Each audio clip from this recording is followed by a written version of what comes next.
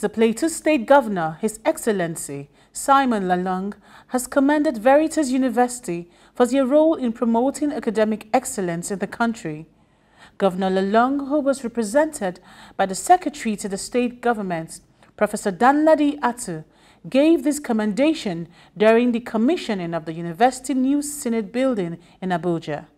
CTV's Tony Abba completes the report. It was a historic moment for Veritas University, Abuja, as the new Senate building was commissioned for use by the school. The event began with a holy mass officiated by the Chancellor, Most Reverend Ignatius Kaigama. In his homily, Kaigama called on government to support faith-based institutions with grants and budgetary provision. For us in the Catholic Church, these our schools are not a business. They are an offer to serve our country and to inculcate into our young people something beautiful, something great, something useful. So I'm begging that when the government is making her budget, the annual budget for education, they should include the students in our faith-based institutions who, as Nigerian citizens, should be beneficiaries of government funding of education. After the Mass, the commissioning began. The Vice-Chancellor of the University, Reverend Father Professor Hyacinth Ichoku, in his welcome address, stated that the university is currently undergoing infrastructural development and the school is set to admit her first set of law students in the 2020-2021 academic session. Veritas University is one of the most affordable private universities, not just in the FCT, but across the country.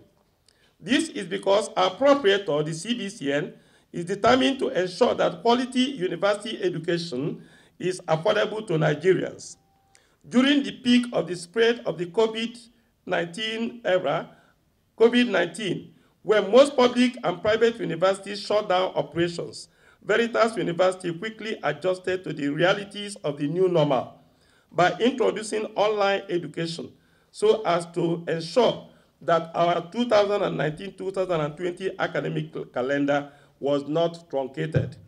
Representing the Plateau State Governor, Professor Danladi Atu, in his remarks, commended the Veritas University for upholding academic excellence since its inception.